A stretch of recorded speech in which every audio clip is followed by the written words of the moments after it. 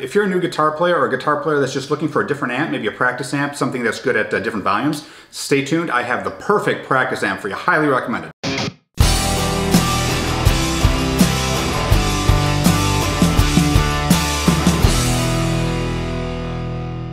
So if it's your first time on the One Guitarist channel, I'm Nick. I do a lot of reviews over here in Detroit. You'll see a lot of Detroit around here on different guitar stuff, different guitar tactics. And because I have a lot of camera gear for the channel, you'll see stuff about that too, as well as some video editing tips coming up very soon. So a little bit about me so you can understand why I like this amp. I've been playing for 35 years. I played professionally for about a good 4 years. That was my sole source of income, and I was touring, I was recording, I was doing a lot of things like that back in the late 90s, early 2000s or so.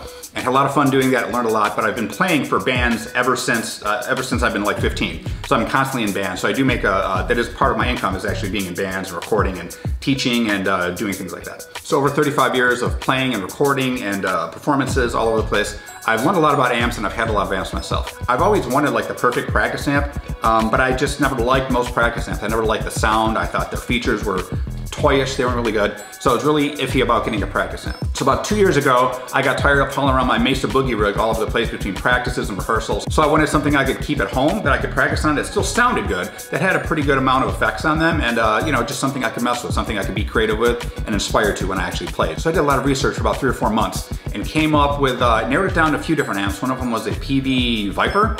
Another one was an Orange, another one was this Blackstar. I was very against Blackstar for a while. I thought they were cheap amps. I just didn't have a high opinion of them. I'm not sure why. I'd never played one before. But I'll be honest, this is one of the best amps I've ever played. I wouldn't use this for professional performances necessarily or touring, but it's definitely a really, really good amp. It's got a really good sound to it. It's louder than I would expect it to be.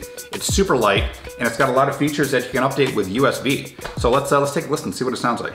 So on the left over here, you have your input. You also have your headphones out and your line in if you want to do like a MP3s or some of the music that you want to come through here while you're playing. I haven't used that yet, but it's pretty cool. Voice. There are different settings for your amp. They go all the way from clean, clean warm, clean bright, crunch, super crunch, overdrive 1, overdrive 2. I'm going to start it off on there for right now. Gain is the amount of kind of distortion, if you want to call it that. Volume level, EQ, and this is a little bit different. It's not just like bass and treble. This is kind of like the amp voicing. So if you have it all the way on 0, it'll be kind of like more of a nasally, higher mid Marshall sound. If you have it all the way on 10, it's going to be a little thicker bottom end sound like a Mesa Boogie. Since I'm kind of a Mesa Boogie fan, I usually end up keeping it kind of like right around there. Over here are your different effects, and you can use the different effects in lots of different ways. Each one of these you press will have a different setting on here. For press modulations, there's different settings. There's 1, 2, 3, and 4. 2, 3, 4. And then there's different settings in between, like a whole bunch of different number 1s, a whole bunch of different number 2s. And each one of these would be either, and I don't have them memorized, but they'll be like a phaser, a flanger, chorus, and different things like that. Your modulation effects. Turn those back off. Delays are your different delays, and there's all different kind of delays. Same thing, each one of these is a little bit different delay, and each one of these has different parameters within the delay. Reverb are different reverbs you can use.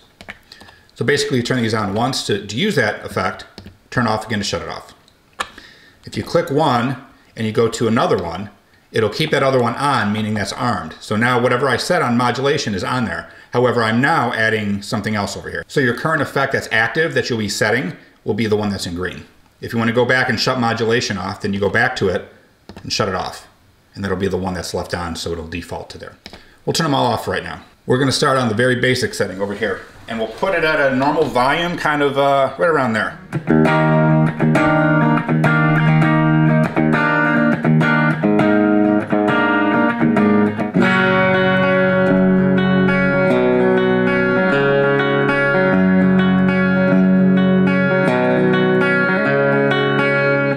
Clean is going to be a little bit brighter sounding. You can tell. Warm. Bright.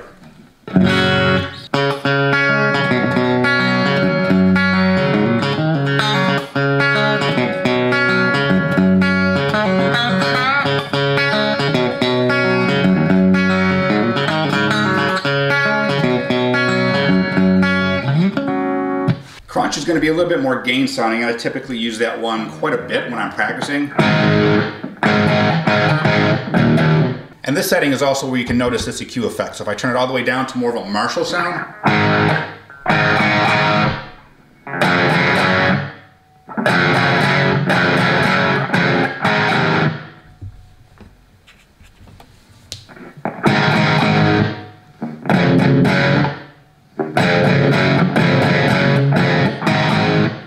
So you can definitely tell it's a lot more Mesa Boogie, warmer sounding over here. Neither one's better, but it's kind of a personal preference. We'll leave it right here in the middle for right now. Putting the gain a little bit lower, stay right around there.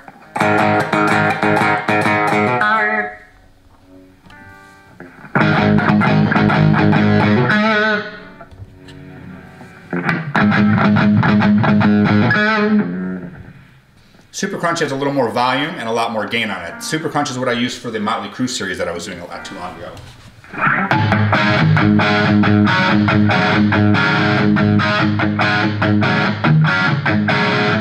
And Overdrive 1 and 2 just take it more to a higher gain level. Overdrive 1 being a little bit warmer. Overdrive 2 being a little more trebly. For right now, let's go back to Crunch and I'll show you some of the effects. So Modulation 1, this very first one.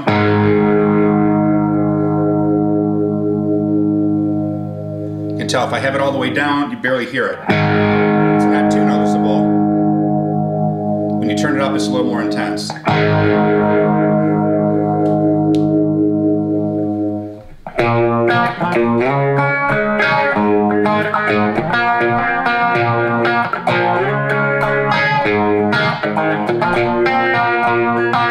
Second one, it's more of a flanger. I'll put it towards the end so you can hear it a little better.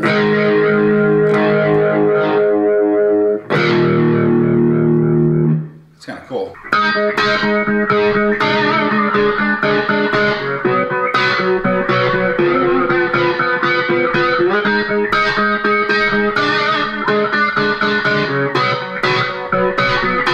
Number 3 is kind of a chorus, but it's not real obvious.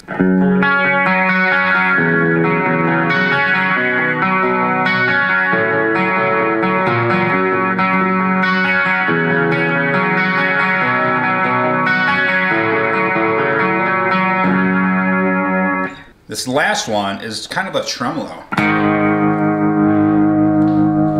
One other thing I didn't note, this level affects these a little bit differently. It'll affect, sometimes it's the volume, sometimes the speed, sometimes it's the intensity, but this one does different things depending on the parameters of this and what can be set.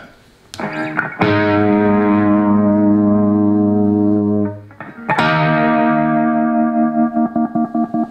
that's kind of cool.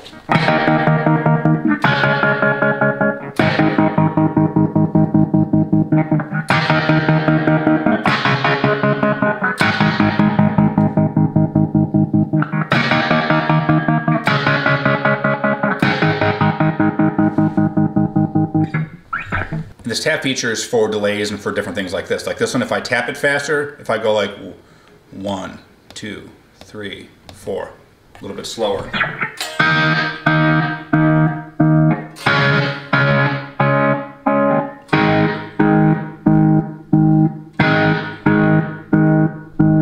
little faster.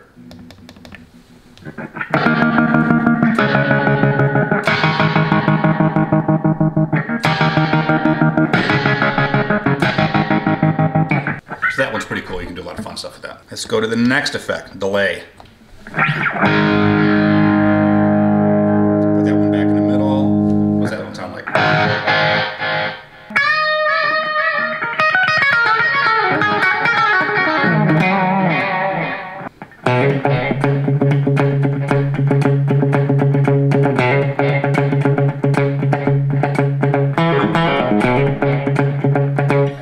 Next one.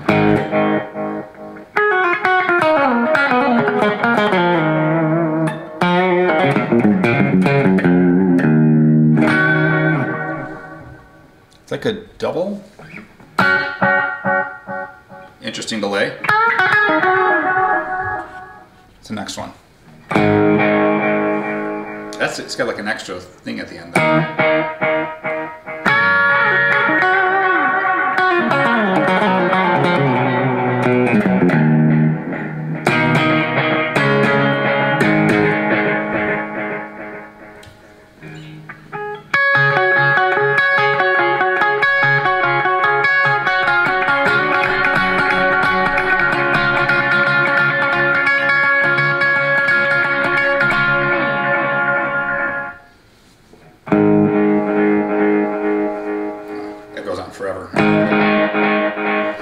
These last ones, all the way up, is usually like a very intense one that doesn't stop. It's the same way for the reverb and some of the other ones. So just be careful because it'll blow your speaker out if you don't, if you let it just go on and on.